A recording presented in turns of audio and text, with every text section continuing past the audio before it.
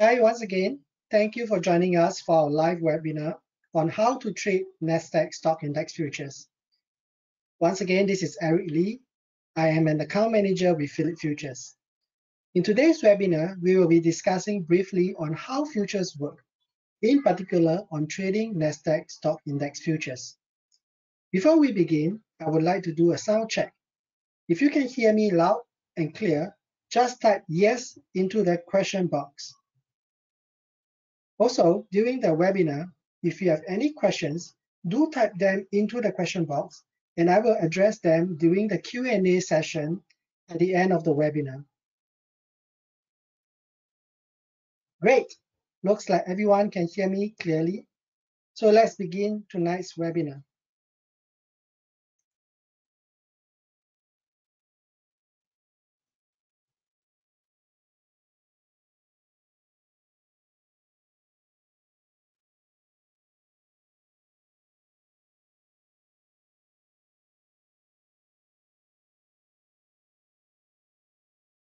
Just want to highlight the examples shown here are for educational purpose only. It should not be taken as a recommendation to buy or sell.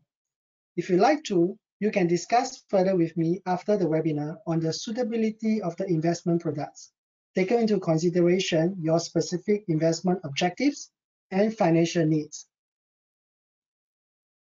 As introduced, my name is Eric Lee, an account manager with Phillip Futures.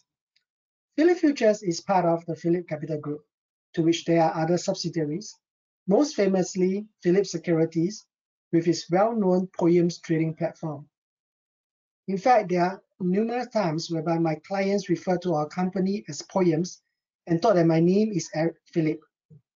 Now, since I joined Phillip in 2004 as a reminder, or some of you may refer to as a stockbroker, I also took up license in futures and forex trading in 2006. Subsequently, and I also took up a financial advisory license to manage other financial products such as unit trust, managed accounts, and advisory wrap accounts.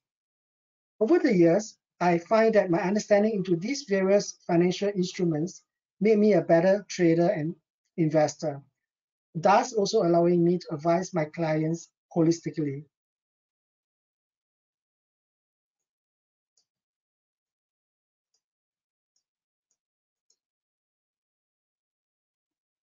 In this short hour that we have together, it is not possible for me to tell you everything about futures, Nasdaq, or even trading. I would like to spend more time on topics I think matter the most, at least to me, as well as on researches I had done. I will cover briefly on how futures work. Other topics that are not covered today, you can refer to them on our product info sheet that we have created for you.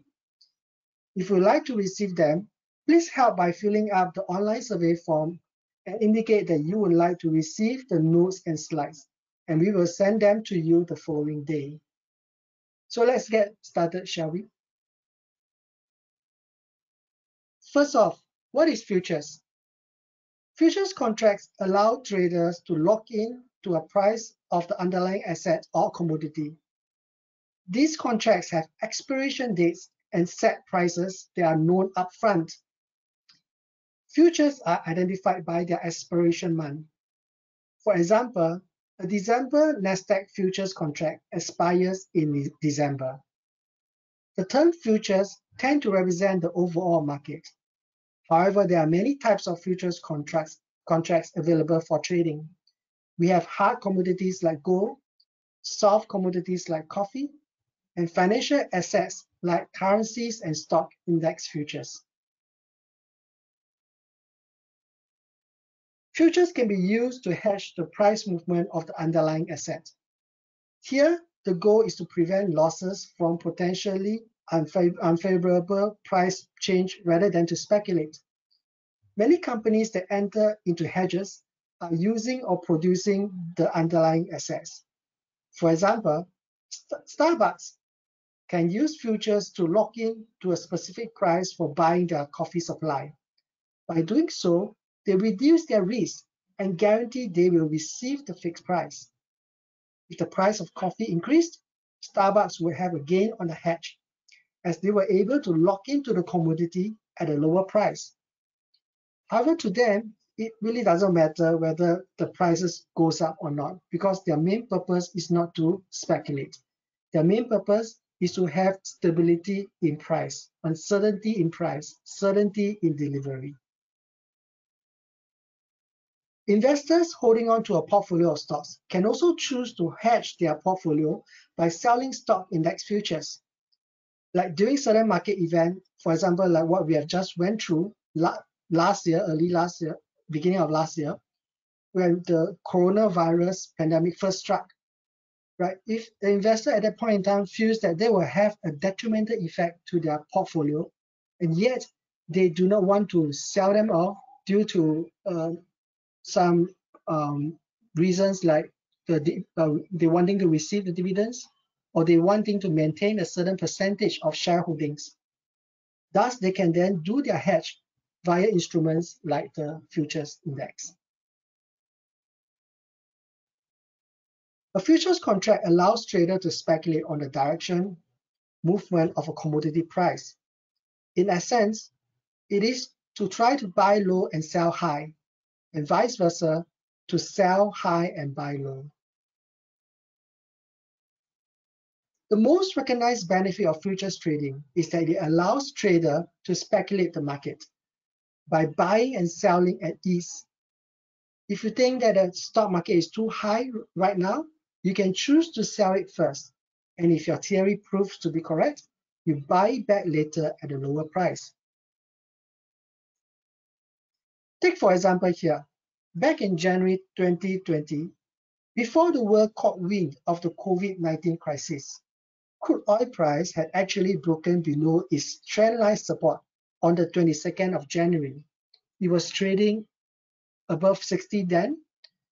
After it broke the support, the price came down.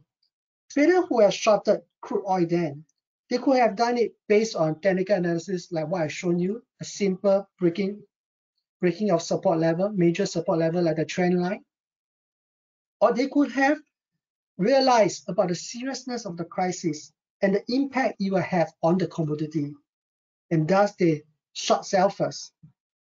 So when their theory proved to be correct, as what we have seen on high side right now, so what happened then was that we see the biggest sell down in crude price, over the past recent history. It went up so low that even we have some contract months, we see some contract months whereby it's set at a negative net value. Using futures also allows traders to place a bet on the global macro move. As compared to stock investing, traders need not study or analyze the income statements and balance sheets of individual companies, or to try to determine the future growth prospect of the companies before investing in them. Right? But most people, when we read the news, we have a broad idea of how certain government's action will impact the economy, or how certain events, macro event, will cause the market to move in a way. Right? And we can make use of this knowledge, this common knowledge that we have, and to place it into a speculative bet in the market by trading on the futures products. Take for example here, let's look at this news article. On the 3rd of March 2020, the Federal Reserve cuts interest rate by half a percentage. What do you think will be the impact to the market? How about this news here? This happened, just for context, this happened after we see a strong market sell down in February and March due to the COVID-19 crisis. So how about this news here? 12 days after the first news was out, on the 15th of March 2020, the Fed cuts the rates again, and this time they cut it to zero and launches a massive 700 billion quantitative easing program.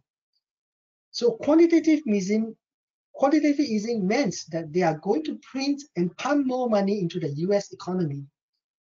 The money supply will increase, and it's going to be very cheap for businesses and individuals to take up loan. What do you think will happen to the stock market? And what do you think will happen to the US dollar when after these two news is out? Let's take a poll here. How many of you think that the US dollar will strengthen?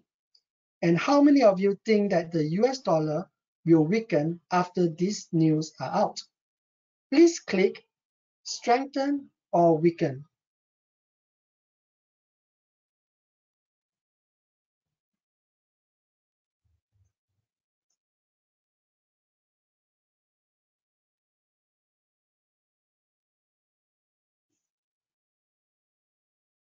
Okay, let's just give it another couple of seconds. Polls are coming in.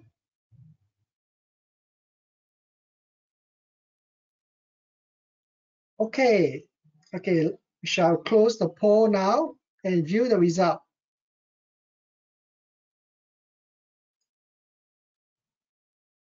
Okay, almost 85% of you voted that the US dollar will weaken, and 15% voted that it will strengthen.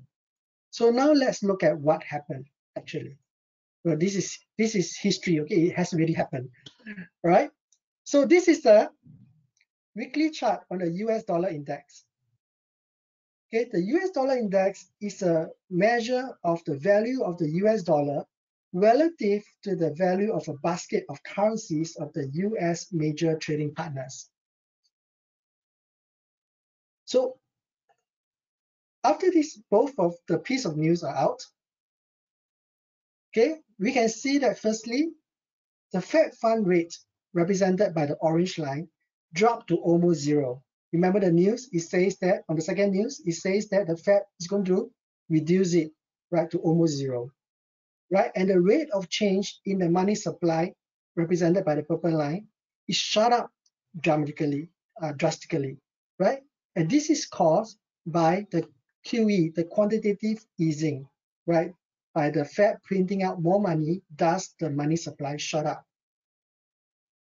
So those of you who have selected that the US dollar will weaken, you could have put your theory to the test back in March. You read the piece of news, you formed that idea, you know that the money supply will increase, and you know that will cause the US dollar to weaken. So if you have put that into practice, if you have shorted instrument like this, the dollar index, or you have traded any currency that is paired to US dollar, right, and shorted the USD directly or indirectly, right, you would have benefited from this move due to the actions of the Federal Reserve. So after learning about some of the benefits of futures trading, then you think that, yeah, you agree that, okay, futures is one good instrument that I can use to trade or to place a bet on the macro move. But there is really no lack of futures products out there to choose from to trade. So why do we choose to trade Nasdaq futures? Okay. The stock index futures is a good consideration to trade in, as most of us are familiar with stock market, right? The products that we use of, like when we attended classes like this, you have a computer that runs on Microsoft Windows. You use Google to search for information. So you probably are using an iPhone or an Apple product right now. So stock market is something that is very familiar to all of us. The products and services are very much into our everyday life. So it's easier for us to understand how it moves and why it moves. So among the world stock indices, United States has the largest market cap, taking up 55% of the world's market cap. Thus, its movement is more likely to impact the other markets than the other way around. Right? In finance, we have this saying, when the US sneezes, the whole world catches a cold. There are three widely followed stock indexes to which we can choose to trade the US futures with. They are the S&P 500, the Dow Jones Industrial Average, the Nasdaq 100. This chart shows clearly why I prefer Nasdaq. over the same period from 2009 till now, Nasdaq Stock Index had risen 2 times more than Dow Jones and S&P.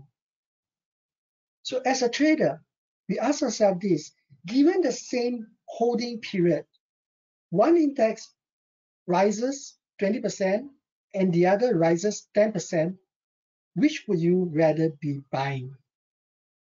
Of course, we will rather be buying the one that rises the most, because the same period of time, we can capture the most profit.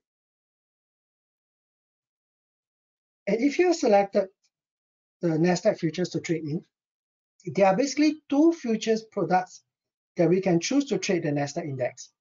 We have the E-mini Nasdaq and the micro E-mini Nasdaq futures. Okay, the main difference between the two is that the E-mini Nasdaq is 10 times the size of the micro Nasdaq.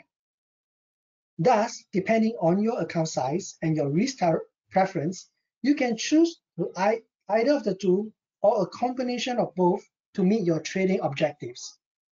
So say, for example, your account size, you feel that allows you to be able to trade up to 1.5 lots on the E-mini Nasdaq, but you can't trade 0.5 lots of E-mini Nasdaq.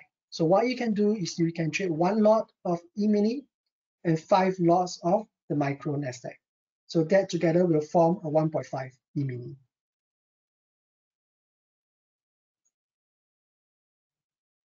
So lastly, on the topic of how futures work, I would like to use the E-mini Nasdaq futures as an example to understand how we calculate its profit and loss, and also understand about its contract specification. Okay, contract size of a futures is the standardized amount that tells the buyers and sellers the exact quantities that are being bought or sold based on the terms of the contract. So for micro E-mini Nasdaq, this is $2 per index point multiplied by the index points traded. Thus, if Nasdaq is trading at 12,300 points, its contract size will be $2 multiplied by 12,300 index points, which equal to US 24,600. What this means is that if this is a stock investment that you are paying, you bought, and you need to pay up in full, this is the gross amount that you have to pay up. But futures is traded on leverage. It is not required for you and I to pay the full contract size. What is needed to start this position is an initial margin of US 1,870 per contract of the micro E-mini Nasdaq futures, thus giving us the ability to leverage up to 13 times. Of course, please note that this initial margin of 1,870 will change over time. The exchange is the one that will be deciding on how they want to set the initial margin at. And they do that by the volatility in the market as well as on the overall contract size. So basically, the larger the index goes, over time, they will need to adjust the initial margin upwards. Of course, some of you who have traded stocks before will tell me that we can also trade stocks on leverage by using margin or CFD account. However, such accounts charges us a finance fee for using their leverage facility. Futures products does not require any payment of financing fee, right? That's just how the product is set up. So futures is widely considered as the most cost-effective leverage financial instrument to trade in. How then do we calculate the P&L? For micro E-mini Nasdaq, we use the same formula.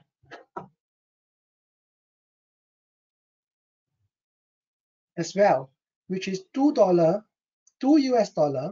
multiplied by the index points gained or lost. If you bought the futures at 12,300 and subsequently sold it at 12,500, your gross profit will be 200 points, right? 12,500 minus 12,300.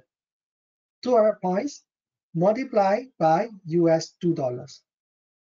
So this will equal to US $400 per contract. So if you were to buy 2 lots of micro Nasdaq, that will be equal to US $400 times 2, which equals to US 800. So on and so forth, depending on how many lots that you buy and sell. I hope that I've covered sufficiently to give you an idea of how futures work, in particular, the Nasdaq futures. As mentioned, we have some reading materials for you. At the end of the webinar, you can fill up our feedback form and indicate there that you would like to receive the product info sheet and the webinar slides, and we will be able to email them to you so as to help you to understand the product further. Okay, at this point, I wish to move on to a more interesting topic of today, which is finding the key to success as a trader. In our daily work, there are many metrics used to measure competency or successes, big and small, right? If you go to work in our company, that's what our bosses will go to, will measure our performance, our KPI.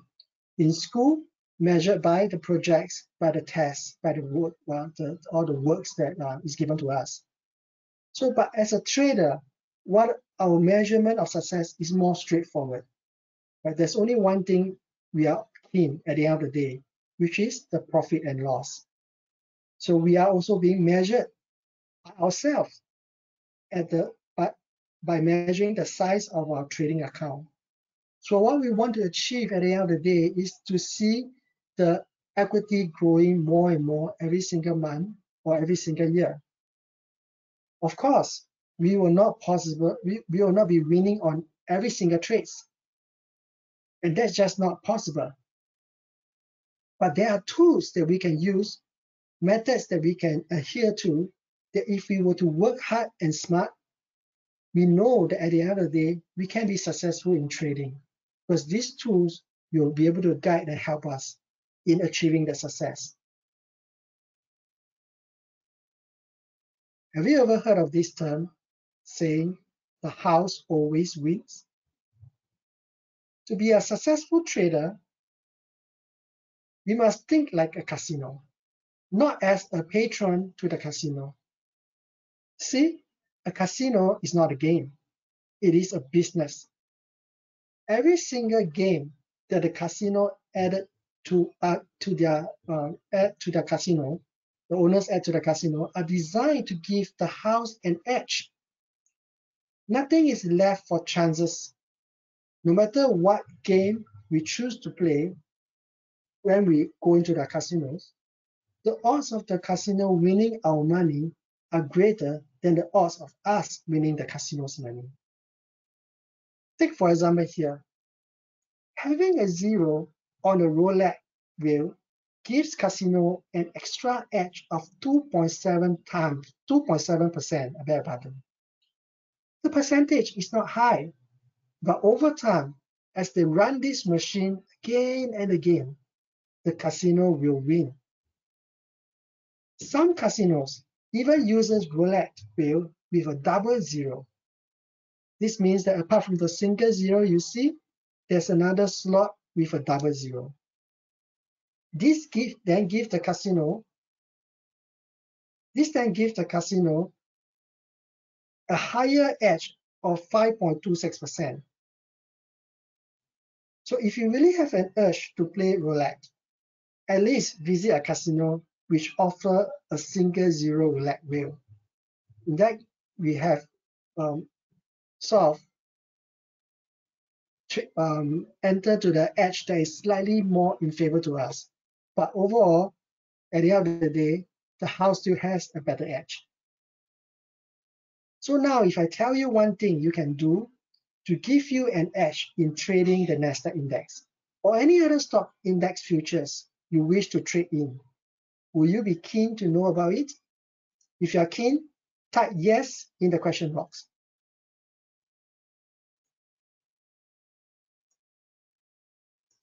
So here we go.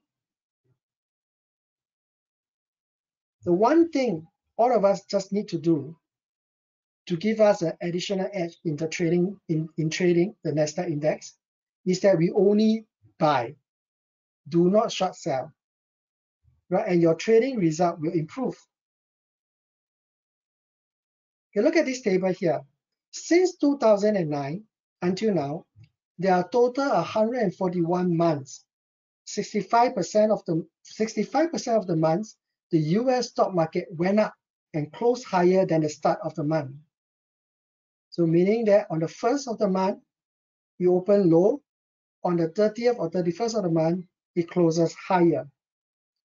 And not just that, 50% of these months, the market closed at an all-time high level, not just higher than the start of the month, not just higher than the previous month, but it closes at the highest level ever. Half of the time, it does that. So all we ever did, if we were to stop looking for reason to short sell the market, we only buy when there's a signal to do so, we will improve our odds of succeeding in trading the US stock index futures. You know, I'm not saying to blindly buy no matter what, because it did drop 35% of the months. And some of the drop can be so drastic and fast that it causes real damage to the trading account, especially if the leverage used is too high. We need to trade smart. As such, I would like to introduce some tools to you to help you gauge the strength of the long-term and short-term trend of the market. The first tool, which helps us measure the long-term strength of the market, is housing starts. Okay, the term housing starts refer to the number of new residential construction projects that begin during any particular month. As such, it is a key economic indicator. Housing start statistics are released on or around the 17th of each month by the US Commerce Department. A housing start is counted when construction begins on the footings or foundation of the residential structure. So it's not concept, right? The work is actually physically being done. Money is being spent on, right? Raw materials being purchased. So thus, in a strong economy, people are more likely to purchase new homes. Conversely, people are less likely to buy new homes in a weak economy. This is what makes the housing starts a critical indicator on the broad economic strength. How then can we use this economic indicator in our stock trading? In the 1990s, we had a rolling bull market due to the emergence of many technology stocks. What do you think was the housing starts performing when the stock market was in the bull run then? You can type in the question box, do you think the market is going up or down?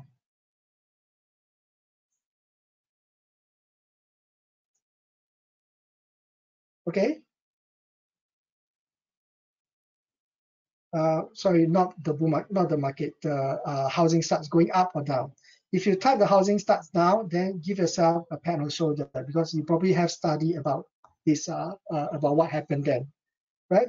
So despite the stock market breaking new high,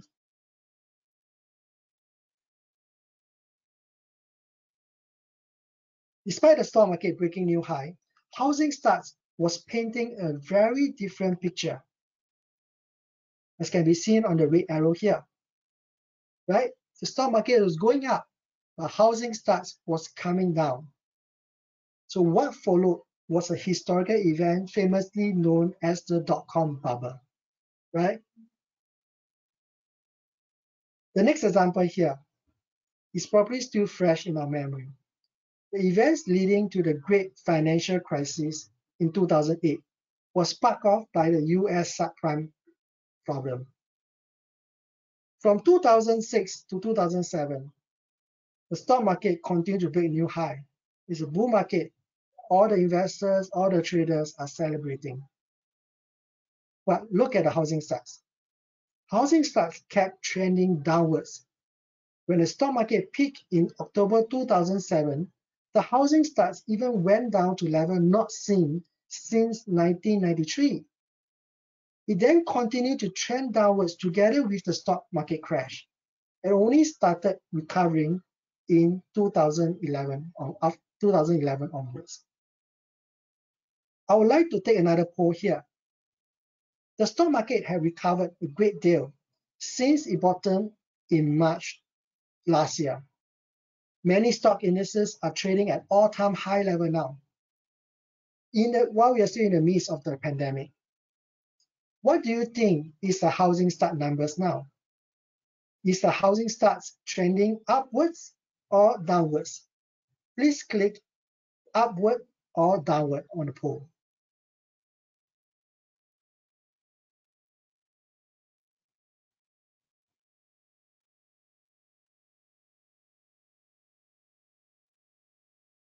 Okay, the housing starts trending upwards or downwards.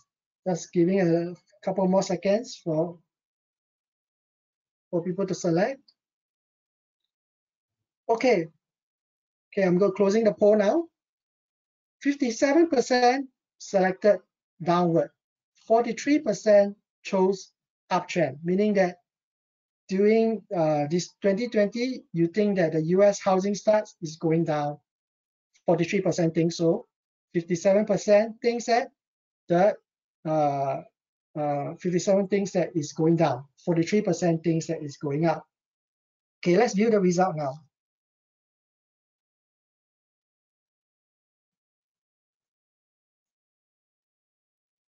Surprise, surprise. With all the bad news that we are reading about the economy, about people losing jobs, about so many cases, all-time high COVID cases every day, housing start share is painting a different picture here. The Americans are buying and building more houses. The black line there you see here is the S&P 500.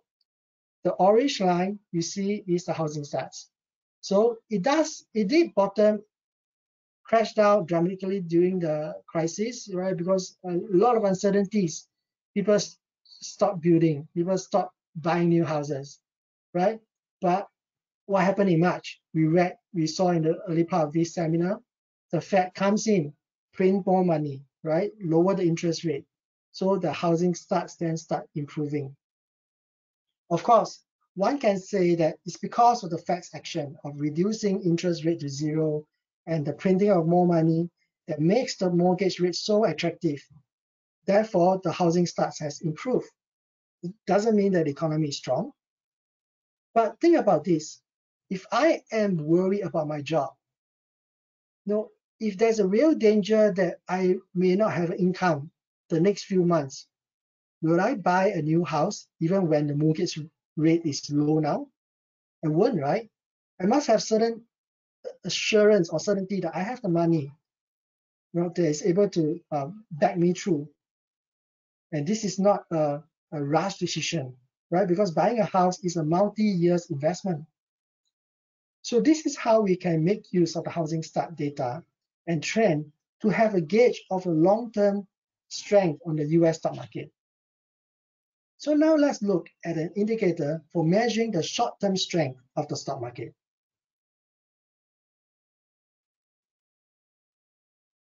The advanced decline line, or in short, we call it the AD line, is a market breadth indicator used to show how many stocks are participating in the stock market rally or stock market decline. The formula here are shown here. Where major indexes are rallying, a rising AD line confirms the uptrend, showing strong participation. Meaning that when the index is going up, there are more stocks that are gaining, more stocks are closing at higher price than those that is closing at lower price. So that's the AD line going up. It confirms the strength in the index. If a major index are rallying, but we see that the AD line is falling, meaning that only a selected few stocks are moving up, the majority of the markets are coming down. This shows that fewer stocks are participating in the rally, which means that the index could be nearing the end of its rally, the short-term rally.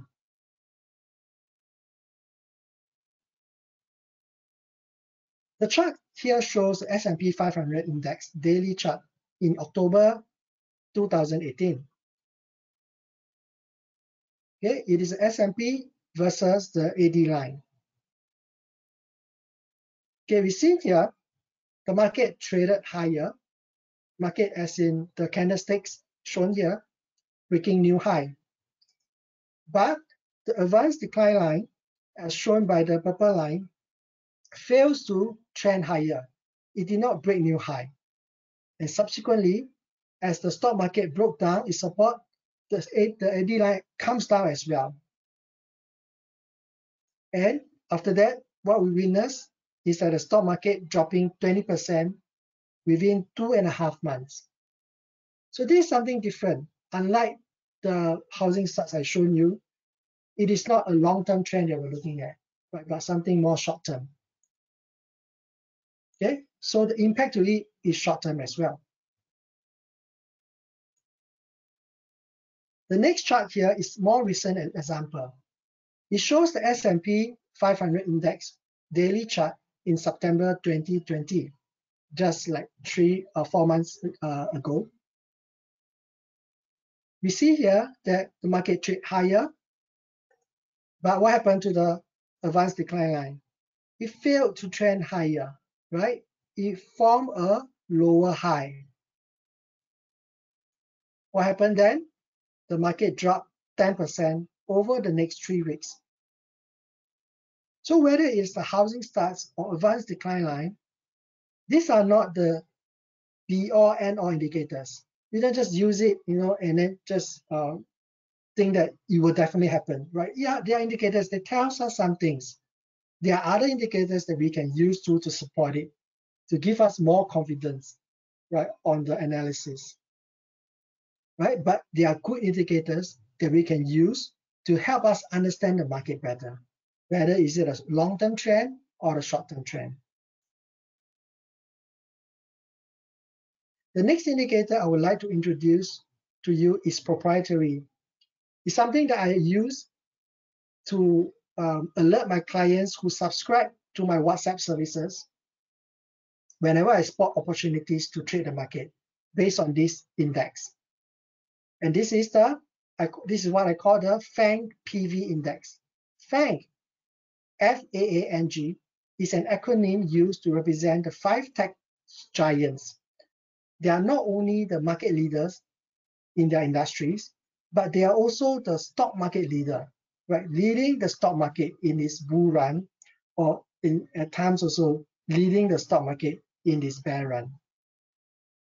One of the first lessons I learned in trading is to follow the leader. In February last year, 2020, after the world was introduced to the coronavirus, the stock markets all over the world crashed spectacularly, with the S&P 500 leading the charge, dropping 35% from peak to bottom within 2 months. What's interesting here is that halfway through the drop, we see the FANG PV index, represented by the golden line, falling halfway through, and it just flatlined, did not follow the market in dropping down further. Then on the 7th of April, it broke its short-term resistance level, which gave us a signal of a start of an uptrend. So what followed, of course, is history, right? Market has gone up ever since then without major corrections.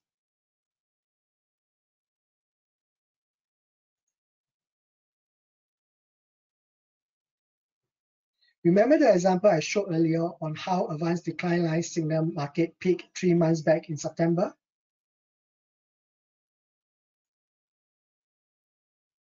Okay, then what followed is that the market dropped 10%. Over here, the FANG PV index gave me the confidence that this drop is not going to be heavy, as the index steadied and did not drop further.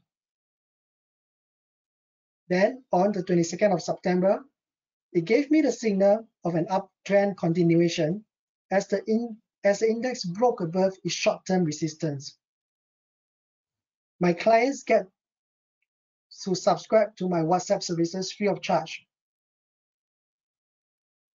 So this is an example of an alert that I sent to some of my clients. So before I end, I would like to quickly run through some of the recent messages that I sent out.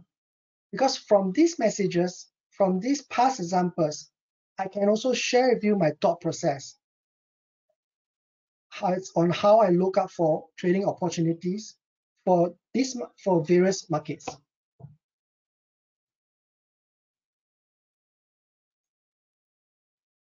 This is a Thanksgiving seasonal trade sent on the 19th of November. The seasonal trades is one strategy that I use to look out for recurring patterns in the market, right? There are certain patterns that we do not know the reason why, but it just keep happening and happening again. So we just take it that, making the assumption that the history repeats itself, and we try to formulate a strategy out of it. So what I did is that I backtest on the strategy, and it had a 95% winning percentage. The entry and the exit rules are indicated on the message shown here. This is the result of those clients of mine who followed the trade. Right? They bought at a close on 19th of November at 3,580, and sold on the 1st of December at 3,660. That's about US $4,000 per profit per lot of E-mini S&P. So for those clients who trade on the micro S&P, that the profit will be 400 per lot.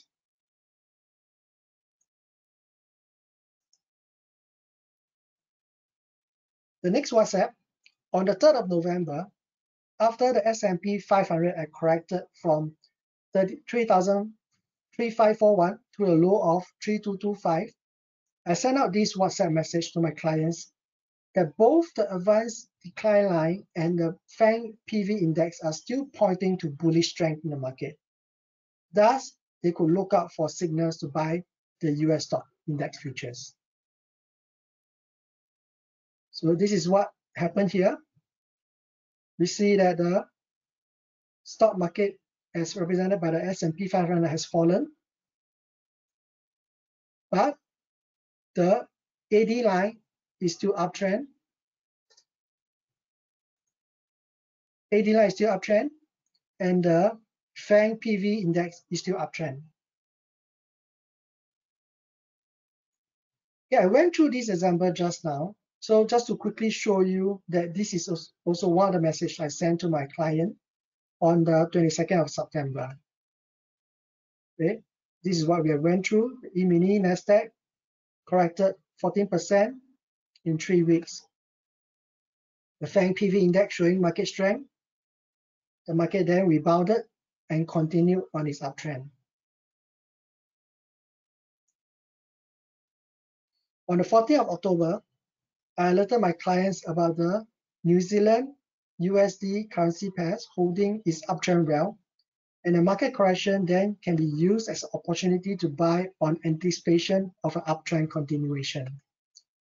Okay, this is what happened. The green dotted line you see here is a point that the message is being sent out.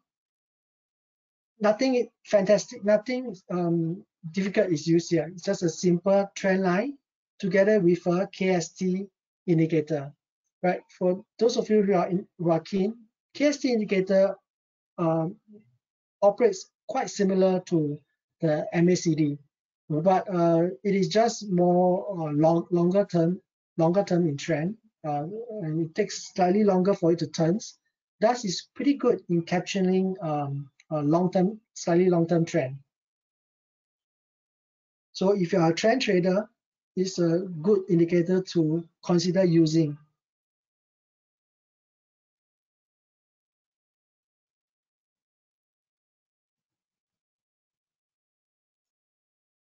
Okay, these are my value-added service for my clients. One-on-one coaching is currently provided via Zoom or WhatsApp call as part of our measure to combat COVID, right? But after the whole COVID situation is over, I'll be very glad to meet up with you if you are keen to do so, if you want to find out more about futures or even stocks trading. Okay, please find my contact details here. My linking address is found here. You can go and add me in. Sometimes I will post up some of my views on the LinkedIn. Not as active here as compared to my WhatsApp messages sent to my clients, but there are, once in a while I do upload something there. And this QR code, if you are keen to sign up for the one-to-one coaching, you can scan this QR code and fill up the form.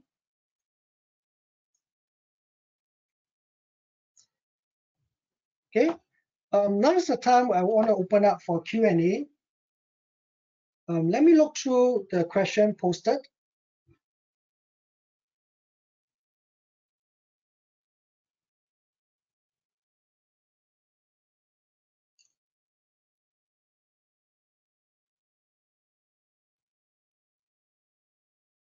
Okay, from Yuan Tak, you ask, is FUS trading a zero-sum game? Yes, in a sense, futures trading is a zero-sum game because futures has an expiry, right? It trades in this instance for the Nasdaq or any of the US stock index futures, it trades on a quarterly basis.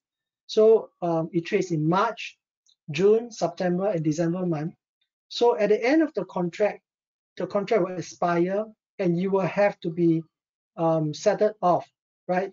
Whether you're holding on to a long or short position, you need to be closed off. So if the index were to go up, you hold a long position, you'll be settled at a profit. If you are holding on to a short position and it close up, then you are being settled at a loss. Okay, so that's the mechanic of the futures index. But does it being a zero-sum game affect our trading or investing? I do not think so, right? Because if you were to look at this generally nobody I know of actually uses futures for long-term investing. But in effect, if you want to, you can do so, meaning that you buy the S&P 500 and then you just keep rolling over every 3 months, like now you were to buy the March 2021. By the end of middle of March, you will sell the March contract and then you continue buying the June contract and you keep doing that rolling over. So in that essence, is the futures a zero-sum game to you? Right? It is not, right? Because you are participating in a long-term bull market on the index, right? Because we all know that the stock index in the long term, it goes up, right? Due to companies growing, making more profits, selling more products, companies digging up more commodities, producing more products to sell. So thus then in that essence, it is not a zero-sum game. Okay, so to answer Paul, E-mini S&P, it can be traded on the Philip Nova platform.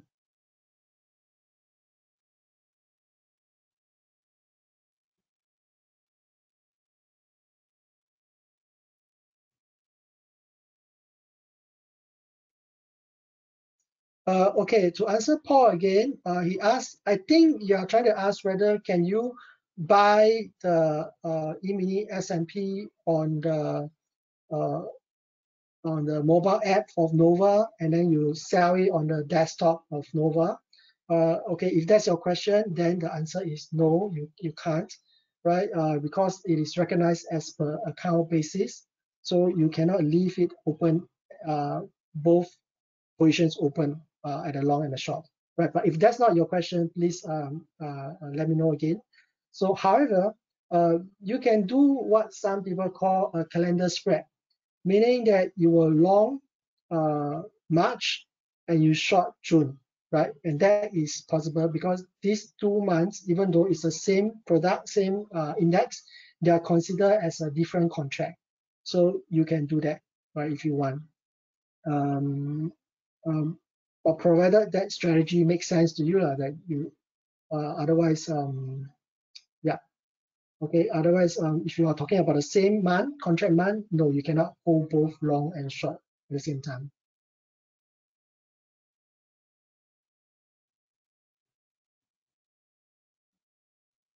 Okay, Hui Bian asks, what is my view on the sell-off on the US market yesterday?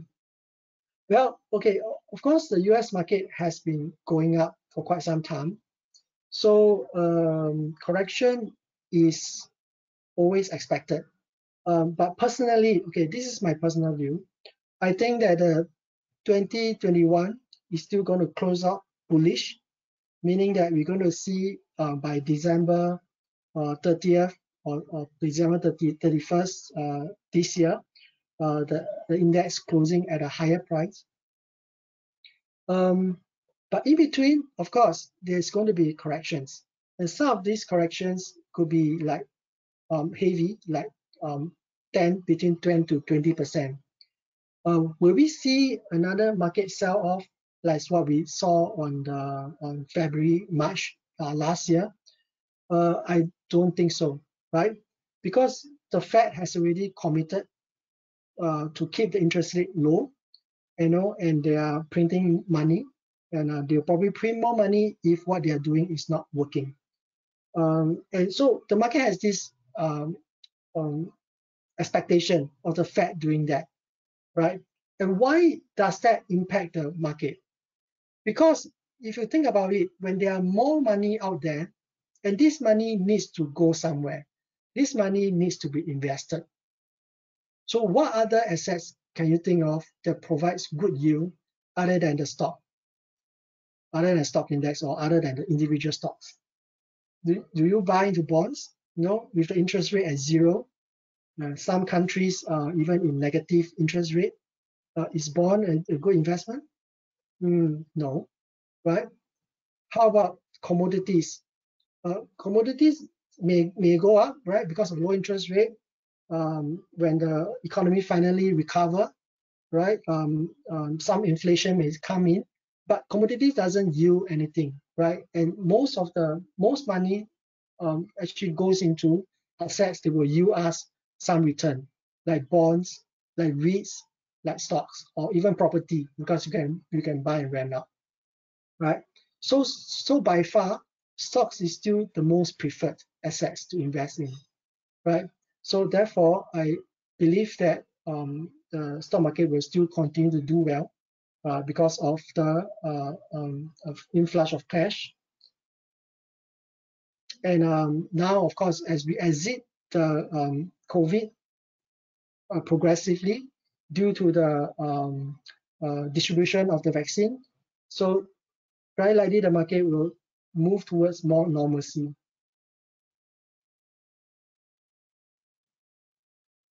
Okay, Suing asks, what's the difference between futures and options trading? Okay, options is really a different products.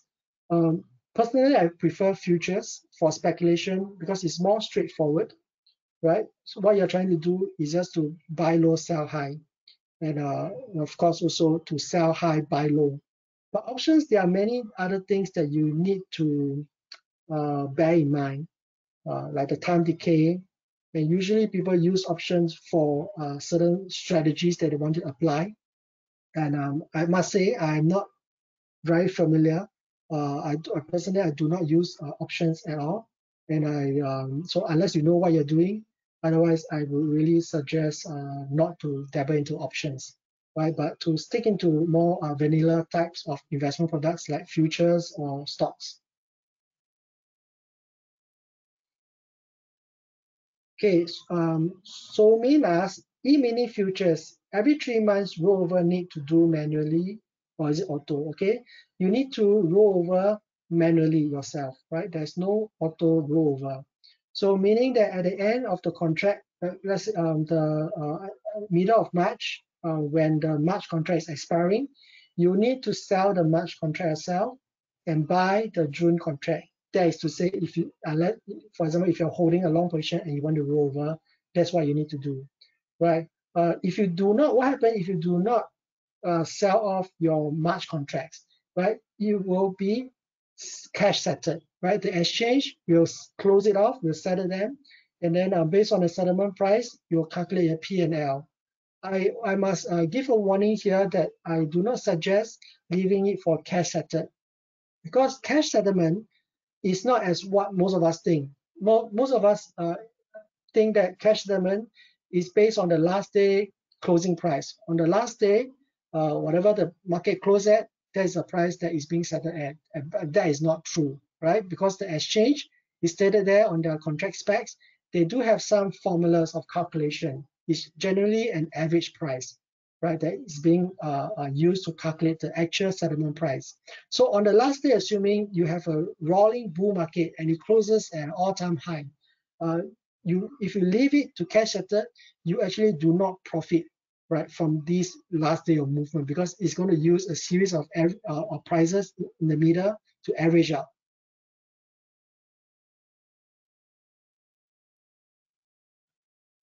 Okay, my QR code is here. If you want to, my contacts, my linking, you can do a screenshot. Okay, Chris asked, what is the commission charged? Currently for the trading, I did not show it here, but sorry, for the trading of the micro contracts, we have a promotion going on. So after you open the account, if you want to enjoy the promotional rate, it is shown on the first, I think on the first slide, the QR code. Later I will flash it over here. I assume that you are done with this context. Yeah, you can. Oops, sorry.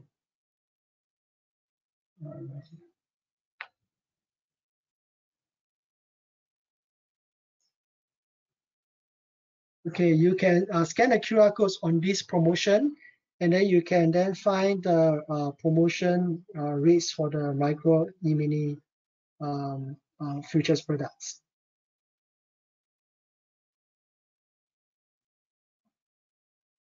Okay, I think that is all for today. If you have no other questions, okay.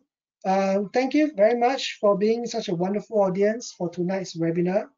But a link to the recording of this webinar will be made available in our follow-up email tomorrow. If you have any query on the webinar or you would like to get started, simply reply to our email and we will get in touch with you. This is Eric Lee here signing off, wishing you a prosperous and successful 2021.